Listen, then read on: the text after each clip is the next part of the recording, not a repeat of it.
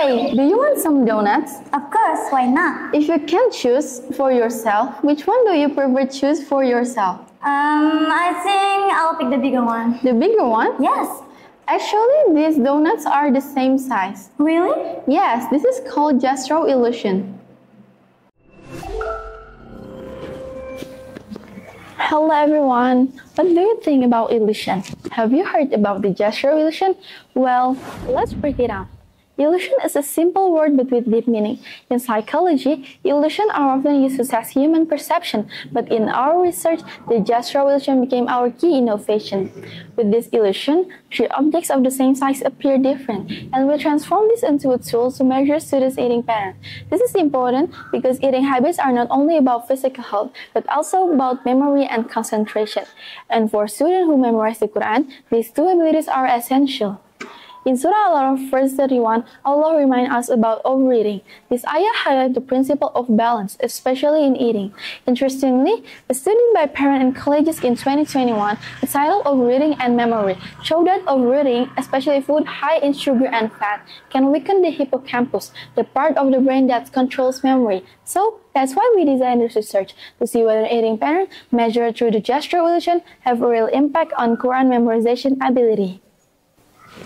Hey, do you know something? What? At Rohmah Bogor, students are encouraged to memorize the Quran, and this requires focus, strong memory, and consistency. And of course, not every student has the same ability. And one factor that may play a role is their eating habits. That will inspire us to carry out this research, to see whether eating patterns really do affect Quran memorization or not. But we use something different. What is that? Like the gesture illusion inside an RPG Maker INV game. And for the methodology, we use the RPG Maker INV, and the respondents participate in an interactive game. And the respondents take food portion across 10 trials using the gesture illusion. There are three options. Option 1, that earns 0 points. Option 2, earns standard points. And the option 3 earns the higher points. The higher score, they more exercise the eating patterns. After that, the selected data is complete into a comprehensive metric called the eating score, and we analyze the data from eating and memorization score. From the results, the gesture-based game proved to be valid and reliable as measurement tool. The analysis showed that the average eating score was 20.27, while the average Quran memorization score was 74.77. The correlation test revealed a clear negative relationship between eating pattern and Quran memorization, with a correlation value of -0.348. This means students who tend to choose larger portions generally scored lower in memorization, while those with more balanced eating habits achieve better results. In other words, overeating doesn't only affect the body, but also weakens memory and concentration, which are vital for memorizing the Quran.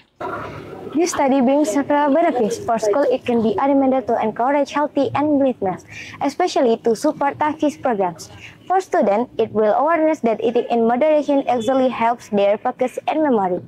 And for researchers, it offers a fresh way of collecting data using visual illusion and gamified tools. Here's a quick look at the project. In the RPG Maker INV game, students are shown pairs of food images arranged with the gesture illusion. They pick which portion looks bigger or smaller. After 10 rounds, the game calculates a score.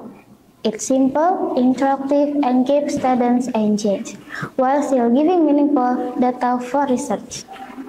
So to wrap up, this research shows that eating patterns do influence Quran memorization ability. By keeping a balanced eating habit, we not only maintain good physical health, but also strengthen our memory and our spiritual growth.